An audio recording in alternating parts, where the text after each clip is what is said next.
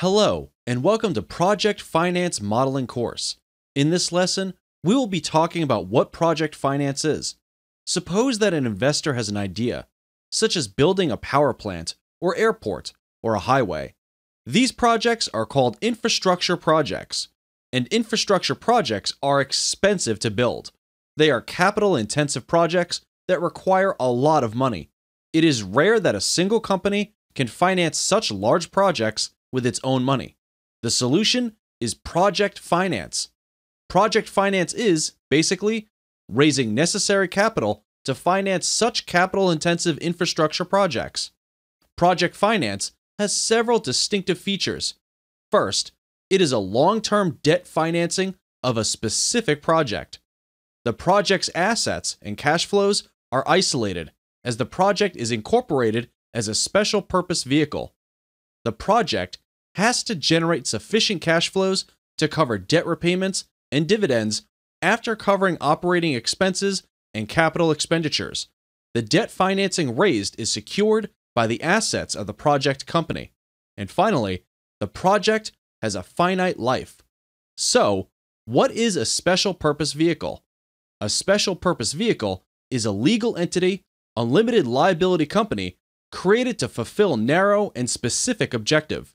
So, what are the steps involved in project finance? First, investor, also called a project sponsor, sets up a special purpose vehicle with a sole purpose of designing, building, and managing a specific project. Then, the project sponsors develop the project. They carry out necessary technical and economic studies, obtain necessary permits, and acquire the land where the project will be built. Next, they conclude the necessary contracts, such as offtake agreements and construction contracts. When all the studies, permits, and contracts have been concluded, the project reaches a financing stage. At financing stage, project sponsors negotiate with lenders on the debt financing for that specific project. When project sponsors and lenders reach the agreement, they inject the equity and debt financing into SPV to finance the construction costs of the project. This stage is known as financial close in project finance. Typically, the construction costs are financed with 70% debt and 30% equity. So, project finance is highly leveraged transaction.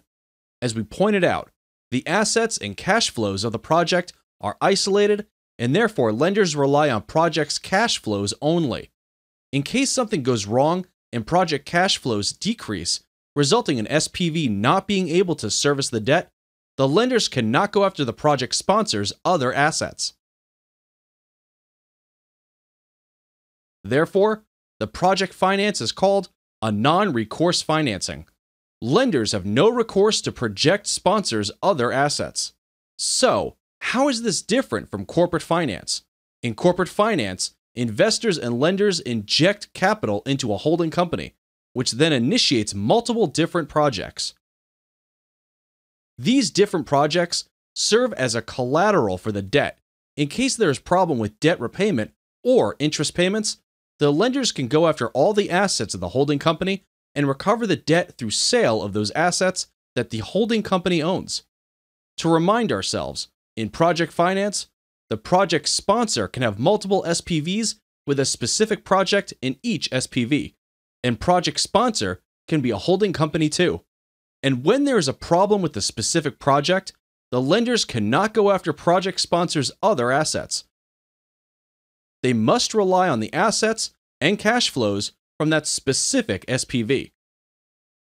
To summarize, the project finance is financing of a long-term infrastructure project using a non-recourse financial structure, which relies only on the project's cash flows for debt repayment, with the project's assets held as a collateral.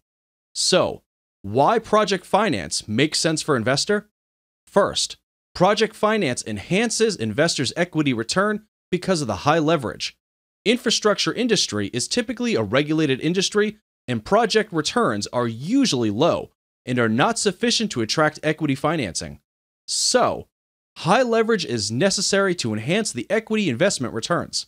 Second, Due to the high leverage, the required equity commitment is significantly lower than the project's cost, which reduces the risk for investor. Third, because the project is carried out by the special purpose vehicle, the investor only risks losing the equity investment made into that special purpose vehicle. High leverage also generates significant tax savings as interest expense is a tax-deductible item. Finally, the risk allocation in project finance is highly structured, meaning that risk is allocated to the party which is most capable of managing it. Thus, the overall risk of the project decreases, which we shall see in future lessons.